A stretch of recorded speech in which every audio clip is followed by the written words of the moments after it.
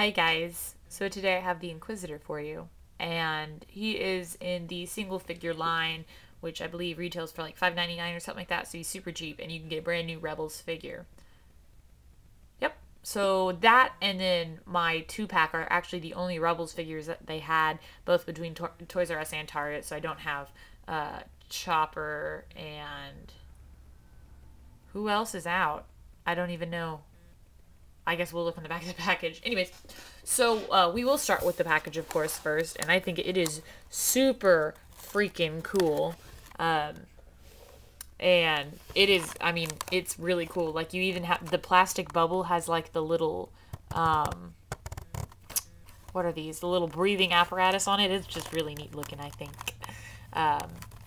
So that's that. And it says the Inquisitor right there with his picture. And I'm looking for the Disney. Oh, Disney's right here. So they move it on the smaller packages. So this package is really small, which I like. I don't mind. I don't care for humongous packages.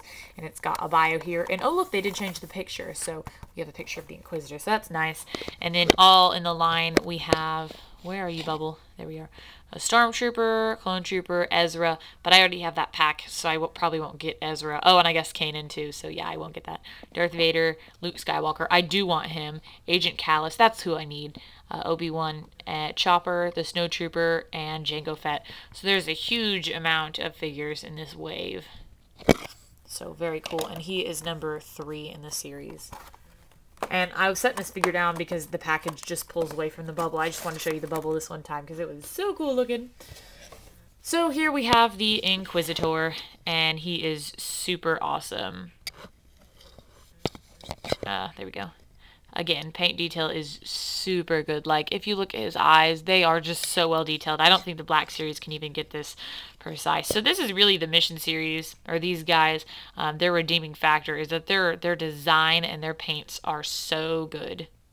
I don't think my camera is going to pick up on his tiny headlines, but not headlights, headlines. But there's the Imperial symbol and his double-bladed swinging lightsaber, which I think is silver, not black, but whatever. That's fine. And again, these figures only have 5 points of articulation, so the head swivels, the shoulder swivel, and the legs swivel.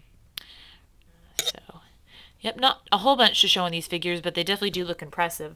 I do think that they will be somewhat difficult to, like, if you want to set them up in an action pose, that's where your problems are going to arise. You're going to have to kind of kick it old school and, yeah, work with the vintage figures, you know, so it could be worse. They could have really, really bad paint jobs, but then that would be so awful. So at least they do have that redeeming quality.